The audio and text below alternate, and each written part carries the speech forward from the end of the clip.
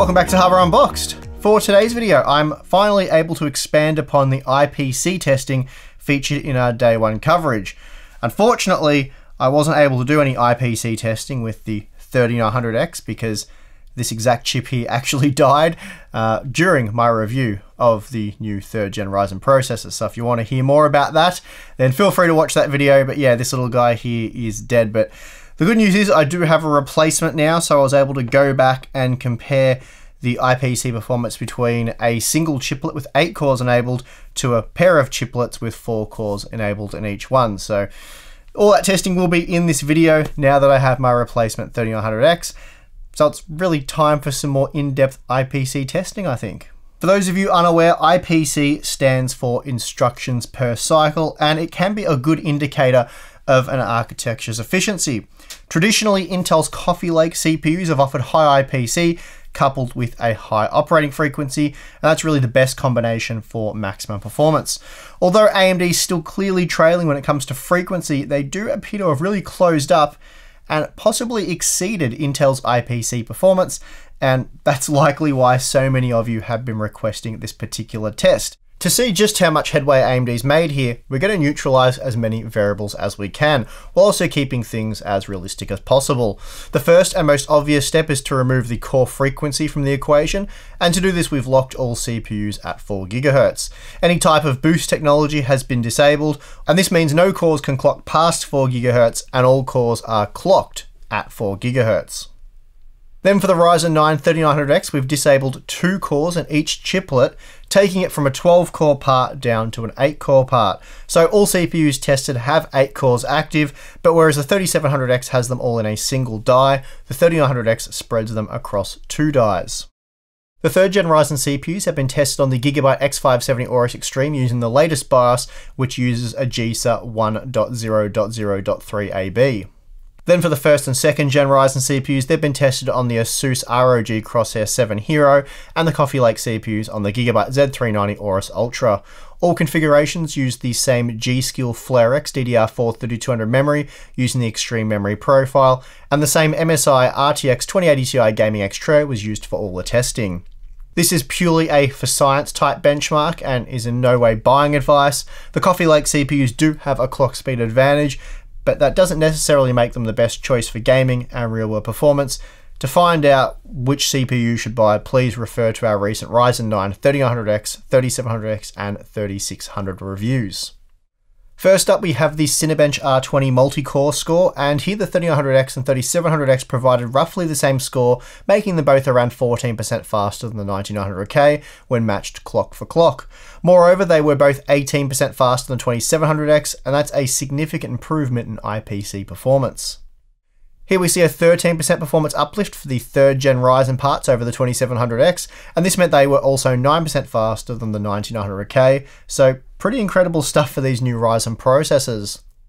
Here we see that the dual chiplet design of the 3900X actually improves performance in the VRA benchmark by a 2% margin over the 3700X. Not a big difference really, but it was consistently faster in this test. This meant when matched at the same clock speed, the 3900X was 6% faster than Intel's Core i9-9900K and 13% faster than the 2700X. This time the 3900X was 3% faster than the 3700X when looking at performance using the Corona benchmark. This made the 3900X 5% faster than the 1900K and 16% faster than the 2700X. That's pretty impressive stuff, but let's move on to see how things look in a few games. The first game we're going to look at is Battlefield 5, and here we see despite a hefty reduction in clock speed, the 1900K still manages to take out top spot. The 1% low performance was still very impressive, and here the 1900K was 9% faster than the 3rd Gen Ryzen processors. When looking at the average frame rate, we see that the 3700X was 8% faster than the 2700X, while the 3900X was 13% faster. This means that even when matched at the same clock speed, with the same number of cores, the 3900X is still 5% faster than the 3700X, which is very interesting. We see that the 1900K again takes out top spot, this time in Far Cry New Dawn, beating the 3900X by a 5% margin for the average frame rate, but it was 10% faster for the 1% low result.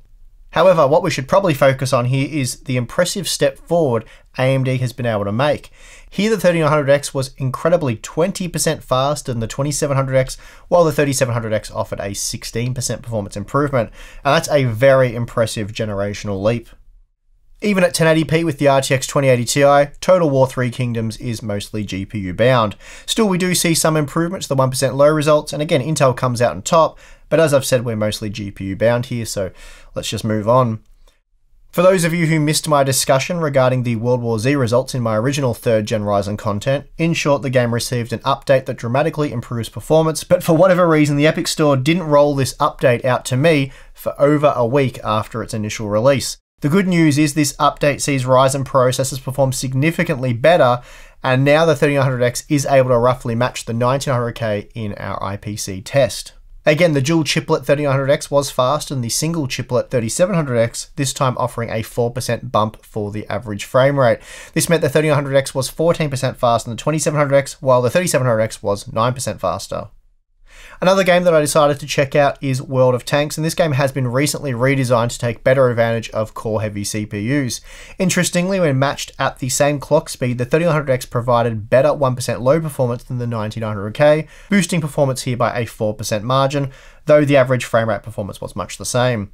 The 3900X was faster than the 3700X, improving performance by 4%.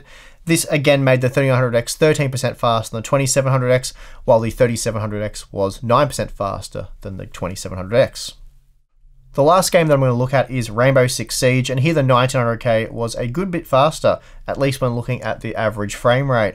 I mean, it was just 5% faster than the 3900X and 8% faster than the 3700X, so not a massive margin, but it was still faster. That said, the 1% low performance was similar across the board, and here we're looking at another mostly GPU-bound game with these higher-end CPUs. Something I discovered when first testing the Ryzen 7 3700X was the much lower than expected write memory bandwidth. After speaking with AMD, they filled me in on what's going on here. Basically, AMD's made a compromise here as client workloads do very little writing. So rather than use this space to improve something that isn't required, or at least not going to be fully utilized, they've invested this silicon real estate in more beneficial ways to achieve performance gains. The end result being that the core complex die-to-IO die link for reading memory is 32 bytes wide, but it's only 16 bytes wide for writing. However, because the 3900X has 2 CCDs, it features 2 lanes for writing, and that brings the peak bandwidth back up to around 50 gigabytes per second. Moving on to cache bandwidth, and here we see the 3700X and 3900X are virtually identical, and both offer substantial gains for L1, L2, and L3 bandwidth over the 2nd Gen Ryzen 2700X. Here we see L3 cache bandwidth has been increased anywhere from around 40 to 50% with the 3rd Gen Ryzen parts. We also see a 30% improvement in L2 bandwidth and an almost 100% increase in L1 bandwidth. That's an incredible performance uplift, and it certainly would go a long way in explaining why we saw a 100% performance gain in applications such as WinRAR. As for memory latency, well, not much has changed here. If anything, we see an increase in memory latency from 2nd Gen Ryzen, and we see this when looking at DRAM and L3 cache latency. The DRAM latency is 50% higher than that of the Core i9-9900K, and this will be partly responsible for the difference we see in gaming performance. Another reason for the slightly lower gaming performance is core latency. Still, when compared to 2nd Gen Ryzen, the new 3rd Gen architecture is a massive improvement. For the best match cores, we're seeing a 30% reduction in latency and at least a 26% reduction for the worst cores. This all means best case, the core-to-core latency is actually reduced by 35% for the 3rd Gen Ryzen processor when compared to the Intel Coffee Lake architecture, and that's pretty good.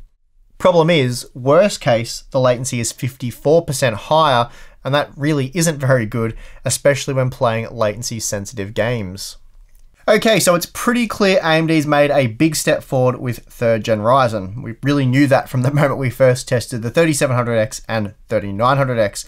We were also expecting good things, especially after AMD wowed the world at Computex this year, claiming a massive 15% uptick in IPC performance. And they weren't exaggerating either. With cores and clock speeds at parity, the 3900X provided an 18% improvement over the 2700X in Cinebench's multi-core test, then 13% for the single-core test. We saw a 13% improvement in V-Ray, and then a 16% improvement in Corona.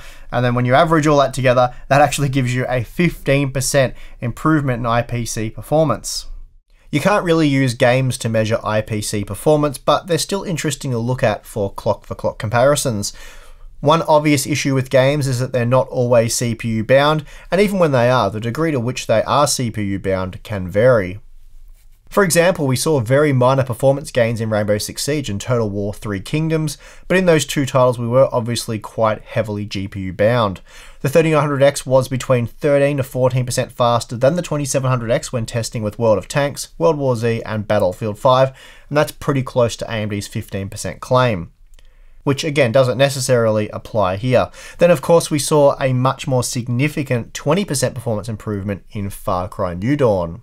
Given more time, I'd actually like to go back and include a Skylake X processor in these results. That could be really interesting, though it probably makes sense just to wait for the 3rd gen Threadripper pass at this point before making that comparison. Not sure about that one. Maybe let me know what you guys think in the comment section below. And that is going to do it for this one. If you did enjoy the video, be sure to hit the like button, subscribe for more content, and if you appreciate what we do at Unboxed and you want to support the channel more directly, then you can jump over to our Patreon page. You'll get access to our exclusive Discord server and the monthly live streams that Tim and I do. Anyway, thank you for watching. I'm your host Steve, and I'll see you again next time.